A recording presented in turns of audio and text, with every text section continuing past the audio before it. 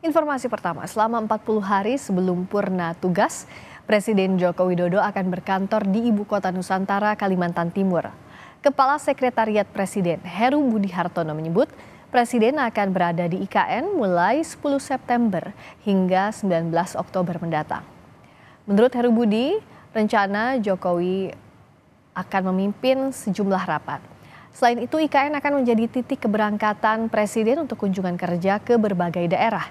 Presiden bakal berkantor hingga 19 Oktober 2024 atau sehari sebelum pelantikan Presiden dan Wakil Presiden terpilih hasil pemilu 2024 pada 20 Oktober mendatang. Rencana beliau berkantor itu kan sampai tanggal 19, kemungkinan dari tanggal 10 sampai 19, dan ada beberapa di Selasa itu kegiatan rapat dan lain, termasuk juga mungkin bunker, UKM dan ke kota lain. Berarti selama berapa hari itu Pak? Seminggu lebih? Ya, kalau sampai tanggal 19 Oktober, lebih 40 hari ya. Bapak Presiden ke IKN tuh biar pembangunan cepat atau bagaimana sih Pak? Ya, beliau kerja di sana sambil mengundang.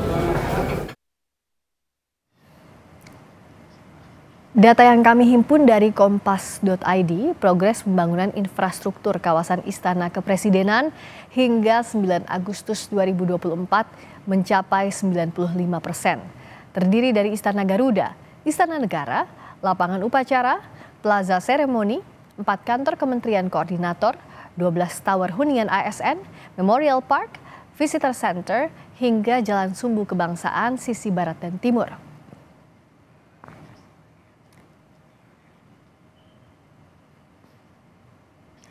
Sementara itu, pemindahan ASN ke IKN masih berproses menunggu kesiapan fasilitas. Skenario pemenuhan ASN di IKN bersumber dari Menpan RB, yakni pemindahan ASN kementerian atau lembaga dilakukan bertahap melalui rekrutmen CPNS di Juli hingga Agustus dengan formasi awal 40.021 CPNS, 5% untuk putra-putri Kalimantan. Ada juga mutasi pegawai Pemda di sekitar Ibu Kota Nusantara.